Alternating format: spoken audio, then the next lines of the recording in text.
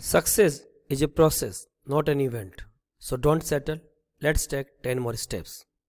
In this 10 Kadam series part 1, we will discuss 10 illustrations of property of solids. One end of the original thick copper wire of length 2L and radius 2R. There is a copper wire. Length is given to us, that is 2L, and radius is given to us, that is 2R. Is welded to an end of another horizontal thin copper wire of length L. Length is given to us half of this, that is L, and radius is also half, that is capital R.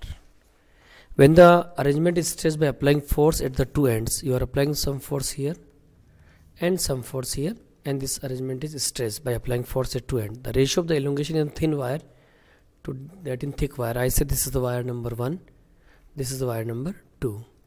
We have to calculate the ratio of the elongation thin wire, that is we have to calculate the delta x1 upon delta x, the ratio of the elongation thin wire, we have to calculate delta x2 upon delta x1, that we have to calculate. Now we all know very well Young's modulus is given by force upon area, change in length upon original length. Extension x is written as F upon A L upon Y. Material is same, so Y will remain same for both the situation. They are connected in series, so force will also remain same. It means what we can say, we can directly write x is proportional to L upon A.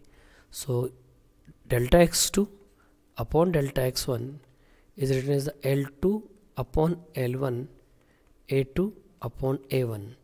So what is the value of the L2? Second one is the length is L, first one length is 2L. Area of the first one, that is pi 2R ka whole square, that is 4R square. A1 first A2 is pi into R square.